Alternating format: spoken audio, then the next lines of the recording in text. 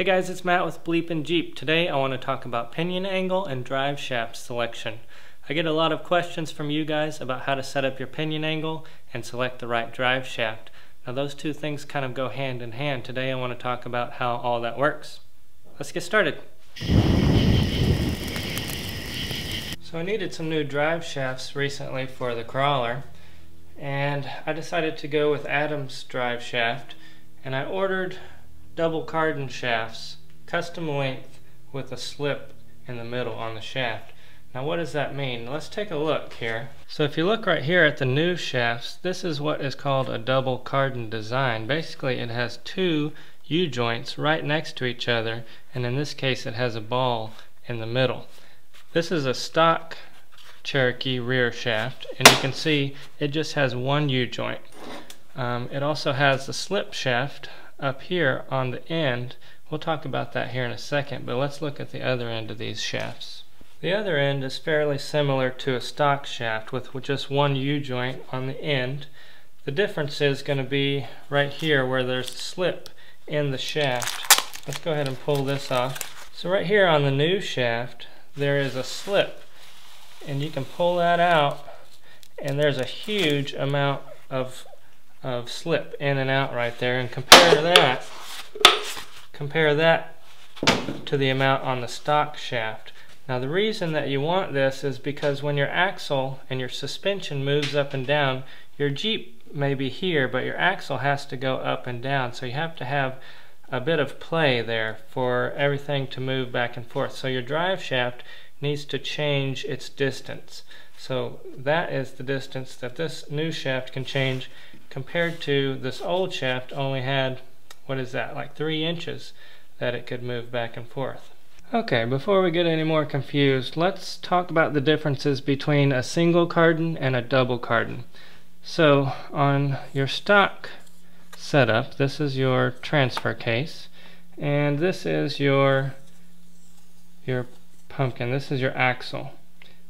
So your drive shaft comes out of the transfer case, changes angle with a single U-joint, comes down, changes angle again with another single U-joint.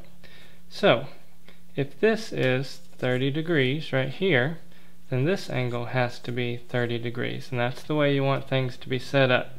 Comes out, changes, goes down, changes back. Now let's talk about the double cardan shaft. If you're setting up a double cardan shaft, things are a little bit different. You still have this up here pointing straight back, and the difference is your axle, you want that to be pointed up at your transfer case. So in this case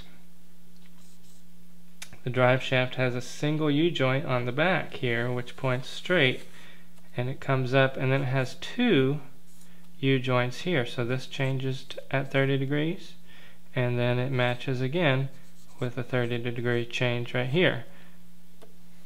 So these double cardan joints are pretty cool. This part right here is called an H-yoke, and there's just 2 U-joints back to back. So there's a lot of YouTube videos out there that show you how this works, and I'll leave a link to a good one below. But basically when your U-joint changes angle, things speed up and slow down.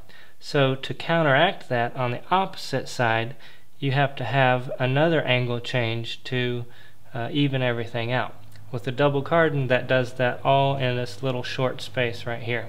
So right here I have a transfer case out of a stock Cherokee, and a stock Cherokee on the rear has the slip yoke, and on the front it has a double cardan from the factory. Now what you can do is remove this with and put a SYE kit, a slip yoke eliminator kit in there, and I've got good videos on that already, but I just wanted to go over it here. So what that does is eliminates this slip yoke part.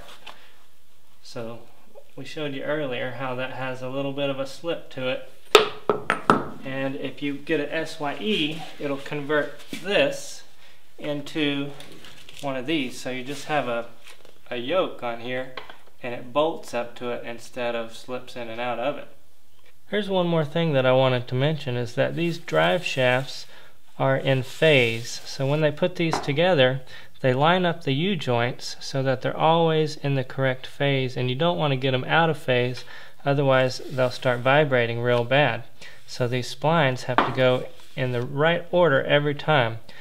So what's really cool about these Atom drive shafts, I just noticed, they have little dots here on each side with an arrow, so that if this comes out, if your axle falls out on a trail or something, or if you want to just take this apart for one reason or another, you'll always know how to put it back together and keep it in phase. So if you're going to take a drive shaft apart and it's not marked like this, what you need to do is take a chisel or some kind of marking device, and before you pull those apart, mark each side so that you can get them back together in the right phase. Alright, so we've talked a little bit about drive shaft selection and pinion angle. Now you might be asking, how do you change your pinion angle? So your pinion angle is just which way is this thing pointing.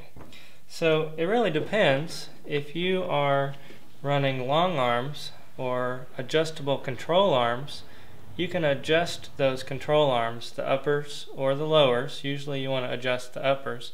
Keep your lowers adjusted for distance, forward to backward, and adjust the uppers to change your pinion angle.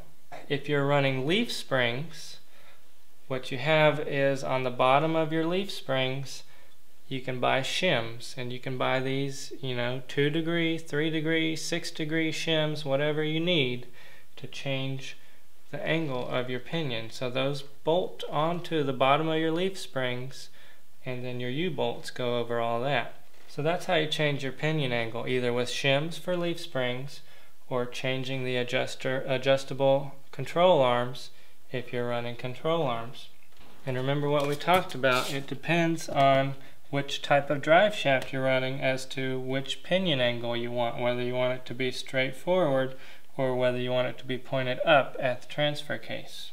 So another thing people often ask me is where to take your pinion angle from. Well, the pinion angle number really doesn't matter all that much. Like I said, you either want it to be opposite of your transfer case angle, which is usually straight forward, or you want it to be pointed up at the transfer case. But if you really need to know the angle, what you want to do is put it somewhere that's parallel to the pinion. So in that case, this is parallel to the pinion right here. So if you put an angle finder on there, an angle gauge, you can see I'm sitting at 4.5 degrees of pinion angle.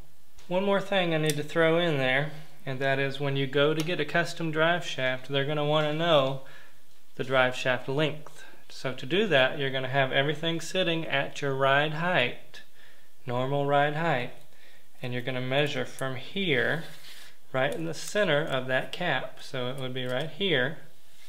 Measure out all the way over to the other yoke on your transfer case, so right in the center of that cap, and in this case that's 42, so we would need a 42-inch drive shaft for this.